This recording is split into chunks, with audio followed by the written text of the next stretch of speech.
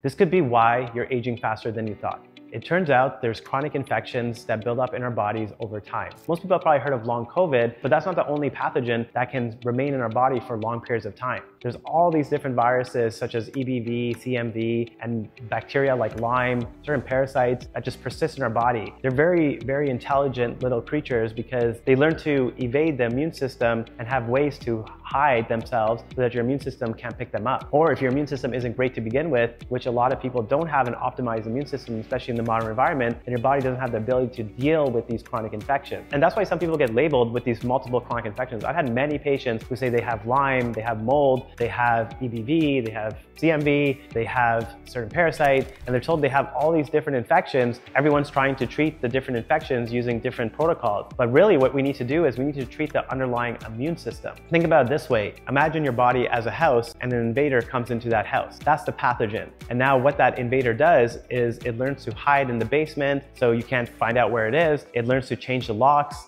Think of that as mutations, or it just persists so long that you eventually get tired, and that's called immunoexhaustion, where you just don't want to get rid of it anymore.